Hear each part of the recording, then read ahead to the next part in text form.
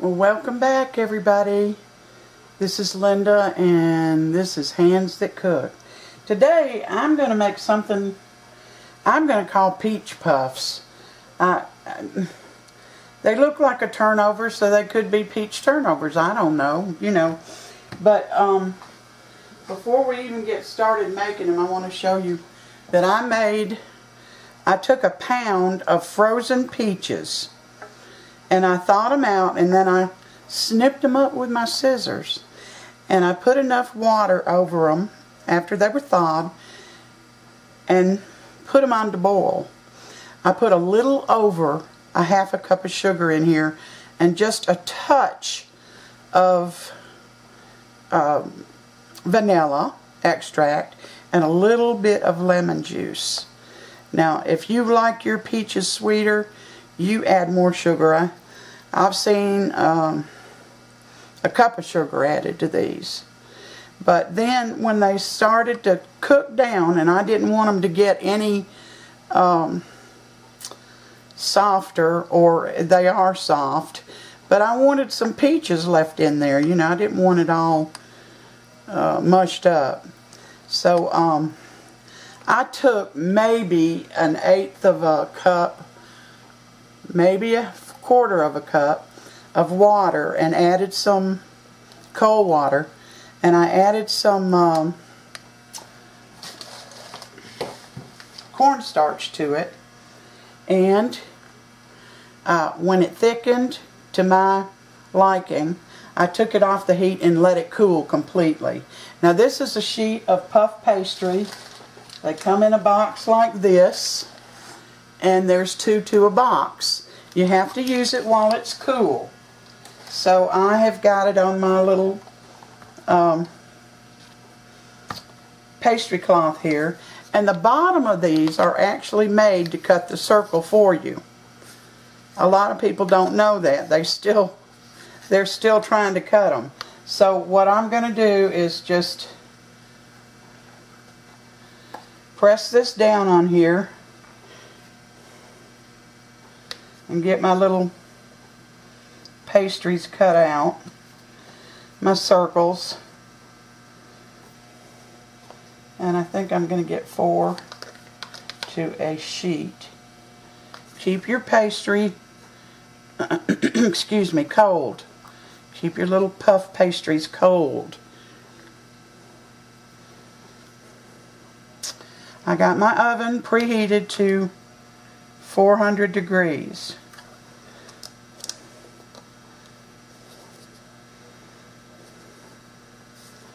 Alright, so I'm going to cut these out. I'm going to take one of them. Can you see? Yeah.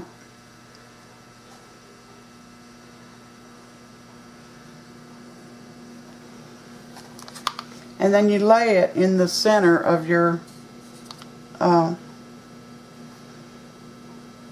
little pastry cutter. Let's see what these are called. They are called, I bought them off Amazon, dough press set. You get 3.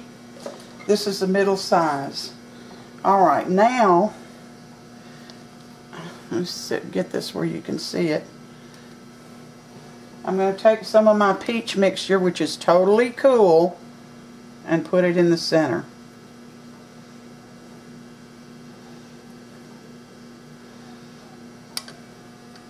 Preheat your oven, don't forget.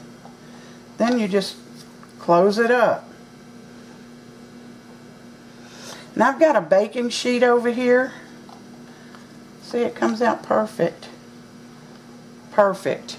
I'm going to cut some slits in it before I put it in the oven. But I'm going to do as many as I can.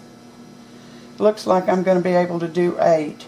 I may have more peaches than that, but you can put it on ice cream or a pound cake or whatever's left over.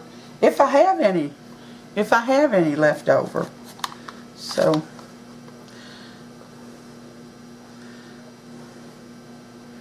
here's my second one. Put my peach mixture on there.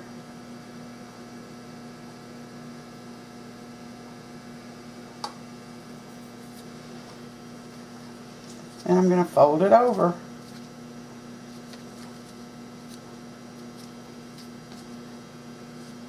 And there you are. It's perfect, right? Okay, what I'm going to do now, well, that didn't turn out right. Well, we'll work with it. I'm going to finish up the rest of them and then I'll bring you back. I brought you back just a minute because the first pastry sheet I rolled out some and I had plenty of room to do 4. The second one I did not, and you can see this is straight right here because it went over. But all you have to do is just pull it out. Pull it out, stretch it out some.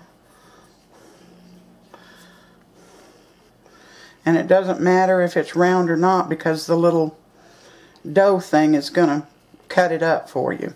But see, you pull it out some and it'll fit in there. After you've gotten it pulled out, or as much as it needs to be. And the filling needs to go in the direction that this is going to fold over. And if you overfill it, what's going to happen is it'll squeeze out. Even using this thing, it will squeeze out, and that's what happened to the one I said this one messed up. It was because I overfilled it. So this is the last one. I'm going to put it in the oven at 400 degrees for about 15 minutes. I'm going to show you the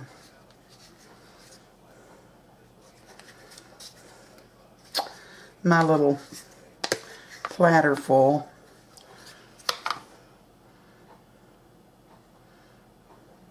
I didn't get this one quite right. I don't know why. But we'll make do. It's all sealed. And when I make the little slits, and I'm going to show you this,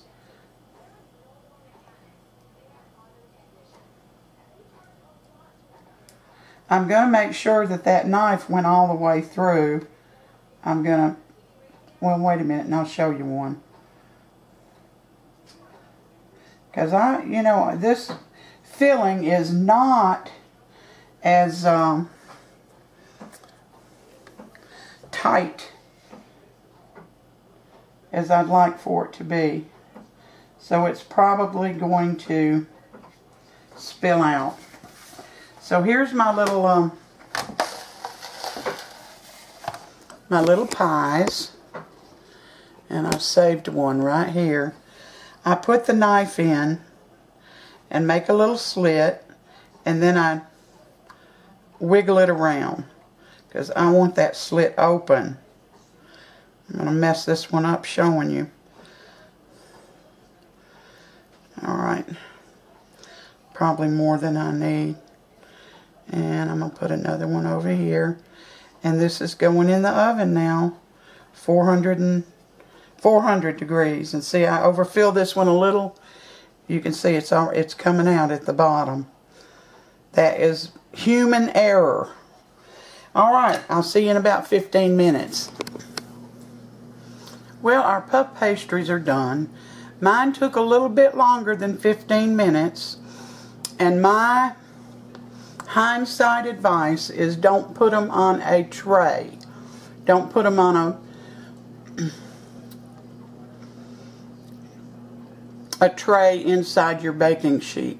Let them rest or sit on either parchment paper or aluminum foil. I think they'll puff up better.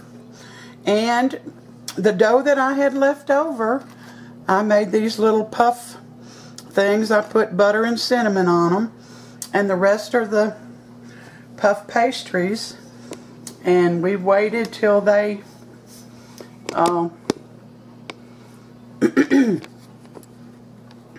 cooled off some so Sam could test them, and he's right here, so let's see what he thinks. Are all these mine? No, those are yours right in front of you. That one? Well, yeah, for testing. My grandmother used to make these when I was young. Of course, she fried them. They fried everything. Well, I could have fried them, but these are better for you. I believe they are, and they're beautiful. Let's see if nice and flaky. If they taste as good as they look. Yeah, absolutely delicious. Mm-hmm. Well, you know that puff pastry is delicious.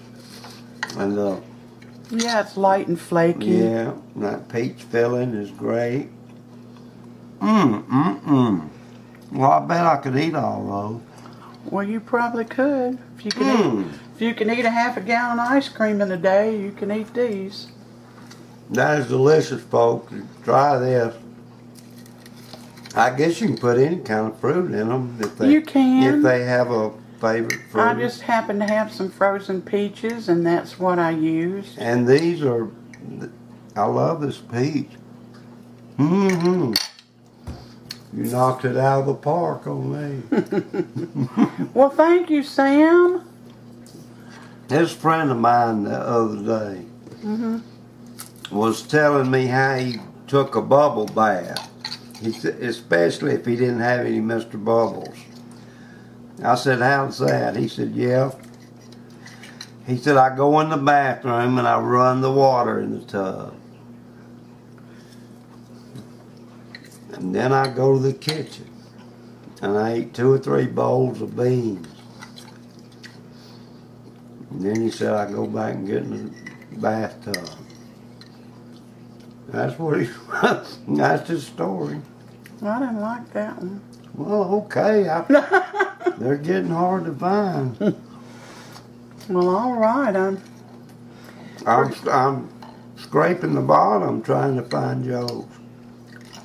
Somebody send me a few if they know any good ones. That's delicious, Linda.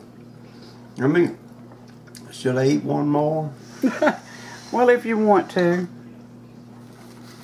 They're so light and just delicious. Well, I gave you a fork because I was afraid the filling would still be real hot, but it's not. It's not. It's cool. You can pick it up with your fingers, I guess. Well, thanks, guys, for coming in today. I always, always, always appreciate it. It means a lot to me, and it's a blessing to have followers and subs. So thank you, all my new and old subs. I appreciate it very much. Give me a thumbs up if you like the recipe, and subscribe if you haven't.